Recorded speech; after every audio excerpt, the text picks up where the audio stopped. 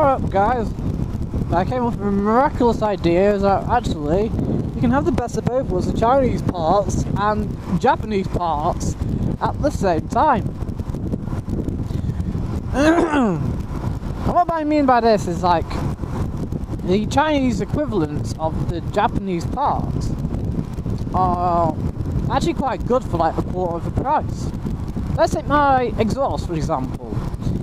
On it says Sheely. Yeah, it does exactly the same job as the old exhaust. It even rusts exactly the same, which surprised me actually, because I thought it would actually end up with that runny, rusty colour, but it isn't. It's just surface rust. You know, actual rot rust. But instead, it's just surface rust. There's no rot rust at all at the minute, and it's 3,000 kilometres on it, 3,500 kilometres on it.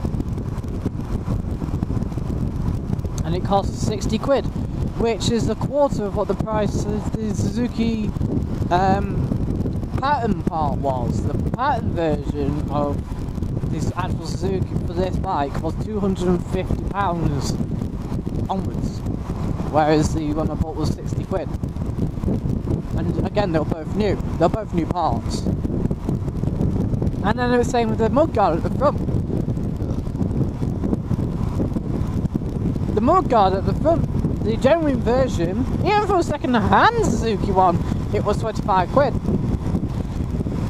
And for a new one, about £70. But for the Chinese equivalent, new was about 25 quid.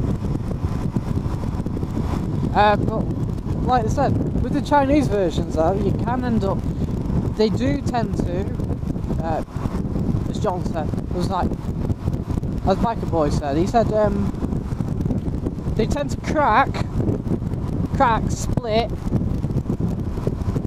and the other thing is they tend to rattle. But what I've noticed with mine is, by it being in Chinese, it doesn't rattle. And so far it's been on for over a year, it's been alright. Despite being driven through in the snow and the rain. There's no rust on it yet. Well, that's obviously yet. There's a few dots. It will come, but oh well, the price of it, it's a third less. So in other words, if you go through 3, by the time you've gone through one of the other, well, 2 of the others, say, you're actually up 1, aren't you? So you're up 25 quid. Same with the exhaust. If you go through 2 of those, the equivalent of 1 of the normal ones, you're up 2 times. Because to do that exhaust takes an hour of wild time. And we did it at home. It's 3 bolts, it's like 3 or 4 bolts. And the best part is that we had to keep changing. The only problem was with the Chinese one is that the bolts that came with it were absolutely shockingly bad. In fact, that bad that the bolt, the first day that I had it on, basically all the bolts falling out and it sounded exactly like it was before. This really, really loud trumpety sound, which is great because it was making up the racket. So we had to come up with our own bolts in the end. Put them on, which have now sort of rusted a bit because they aren't made for weather. They're not made for wetness, so they've all rotted. Well, starting to rot through a little bit. That's the only annoying part with Chinese parts, is some of the bolts don't work or they rust. And then there's the other side, which is Chinese bikes using Japanese parts. One of the biggest problems with Chinese bikes is the wiring looms are basically one of the main causes why the engine doesn't start, why the engine doesn't fire, why doesn't the lights work, why doesn't the indicators work, why doesn't this work? Because the wire loom is shockingly bad and all the wires just tend to just perish away. So you can replace them with actually proper wiring of your own, or even a Japanese equivalent.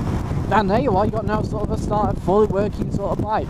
Then you don't get problems with the carburetor and the spark, and you just change them to the Japanese equivalent. So essentially now you've got a Chinese engine block with a Japanese carburetor and a Japanese fuel tap, and a Japanese this, and a Japanese that. So a lot of the parts are Japanese, but the engine mainly is Chinese. Same goes for everything else on your bike. For example, like the foot pegs and the gear changer.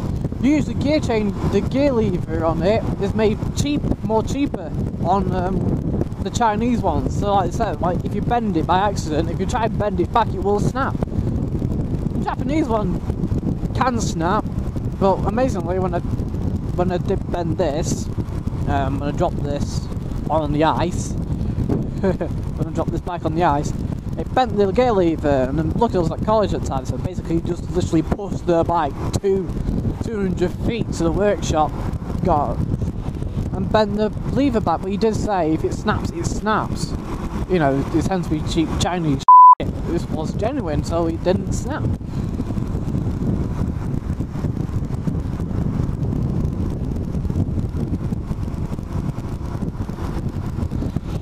And you got the mirrors and the indicators, and really, well, the indicators are indicators, and mirrors tend to be alright. Alright, mirrors tend to be plastic rather than the chrome. That's what you tend to get with the Chinese versions. They tend to be a plastic chrome rather than an actual chrome. Metal chrome.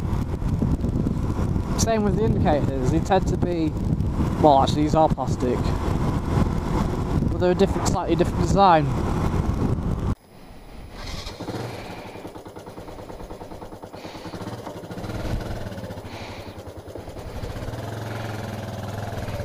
So it's that's the first time in like, well since pretty much the ride out, that was ages ago.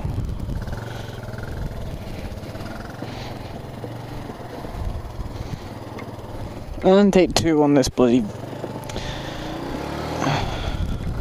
video topic. I mean, basically you can have the best of both worlds, a Chinese and Japanese bike. So, right, if you go to repair your Chinese bike, what do you go and use? A Chinese part, or do you use a Japanese part? I mean, at the end of the day, the Japanese are like 3-4 times more expensive, but it can make it 3 or 4 times more reliable, especially when it comes like to the engine, or sort of like the suspension, or even parts. Because if you're riding a lot, you might crack them more easily. If you ride it hard, I'll say.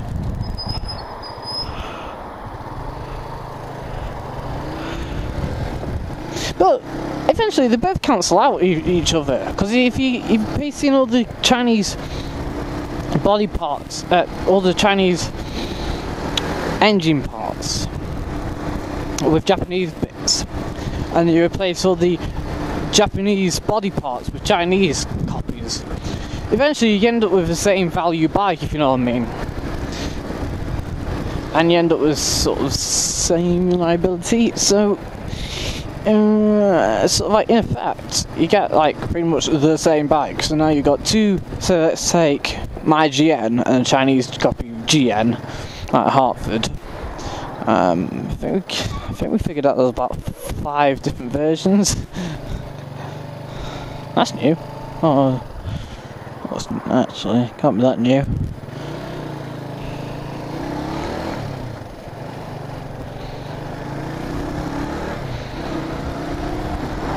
And so basically the choice is yours, really. Do you have Suzuki written on your parts, or do you have, say, whatever, Hartford, or have I got my exhaust? Forgot now. I remembered earlier in the vid, but then 4 weeks later on, it's like changed. And it's kind of up to you, really. Do you want cheap or do you want expensive? Do you want your engine to fire up the first time, or do you want to be struggling with your engine?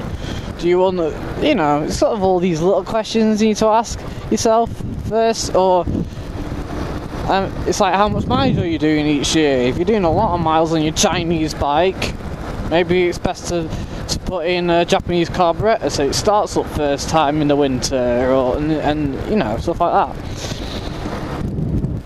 But if you got a Japanese bike and you accidentally fall off it and you break something, and you're doing a few miles a year, is it worth replacing? With a giant Japanese part? No, maybe not. No.